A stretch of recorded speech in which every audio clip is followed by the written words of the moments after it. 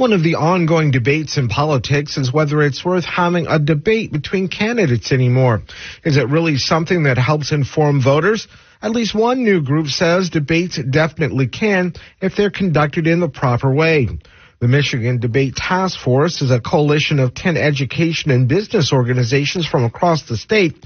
A founding member of the task force is Oakland University Distinguished Professor Dave Dulio. He tells WDET's Quinn Cloudfelter the group is starting by focusing on Michigan's U.S. Senate race. Dulio says the task force wants to take the process of setting up a debate out of the hands of political operatives. That's the real reason behind the task force and why we started this effort in the first place. The debates that occur here in Michigan, or have occurred over the last many election cycles, have been dictated by the candidates. Whether or not debates would occur, how many there would be, when they would occur. The 2022 election cycle was really, I'll say, the low point of candidate debates in Michigan. You know, we didn't have any between the candidates for Secretary of State or Attorney General. There were only two between the gubernatorial candidates, and neither of them were before absentee ballots were in the hands of voters. So, you know, what we want to try to do is say to the candidates, look, we understand that you make these decisions based on your interest and what's best for you and your campaign, but that doesn't necessarily match up with the public interest and what's good for voters. So what we want to do is have one of these three debates before each of the voting options is available to folks across Michigan. One before absentee ballots go out, one before early voting starts, and then, of course, one before Election Day. And again, you'll try to talk them into it by saying that this is good for democracy, whether or not it's going to do anything for your campaign?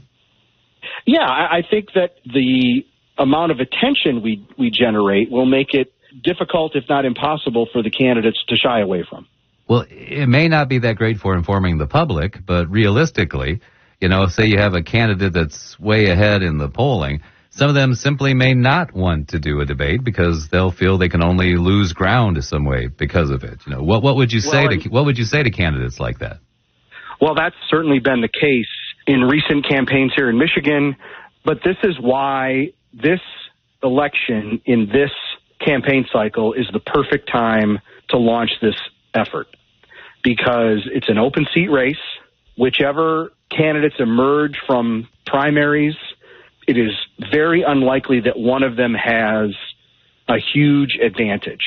They're all going to face the need to inform voters about their vision for what it would mean to be the senator from Michigan, what they want to accomplish while in office, why they should be the next senator rather than their opponent or opponents. So our hope is that these candidates are excited about this opportunity and would look forward to engaging with each other.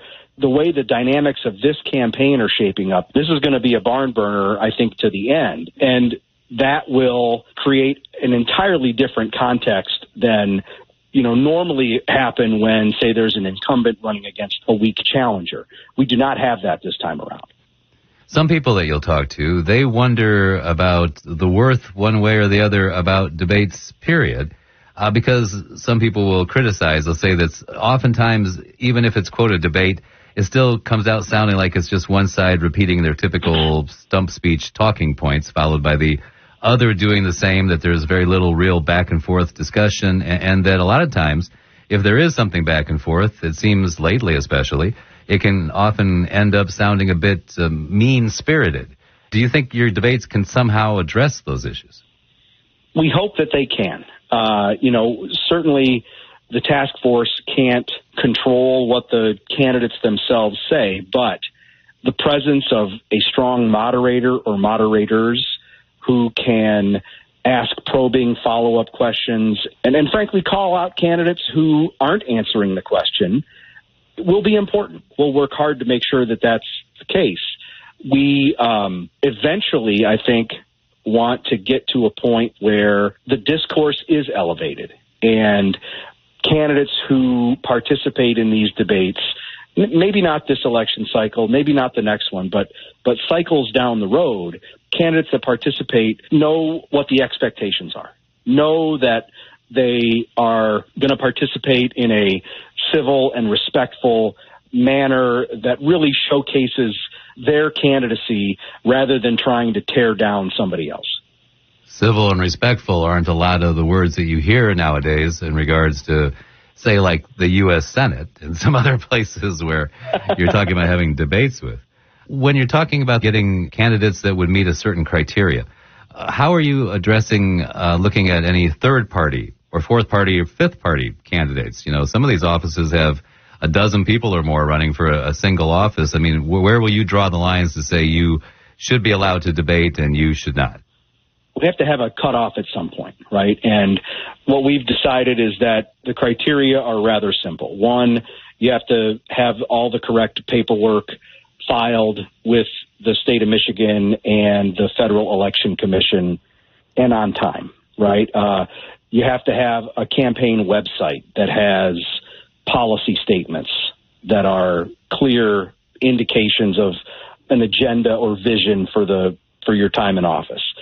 A candidate would have to have been covered in the press as a statewide candidate, and the final one, and the one that is likely going to be criticized mainly, is a 5% threshold in public polling in the month before the debates begin.